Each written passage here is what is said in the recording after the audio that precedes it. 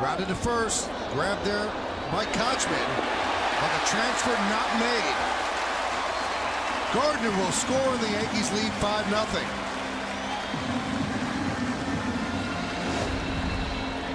Kochman's got more time than he thought he had here. Even though he goes down, he's got time to get up and make a little bit better effort. Granderson's nowhere near Ramos. Ramos is over there in plenty of time. Kochman, an excellent defensive first baseman. Didn't really need to rush that much. And the Rays, a team that lead the league in fielding percentage, usually make all the plays. Pitching and defense, they're an opportunity lost.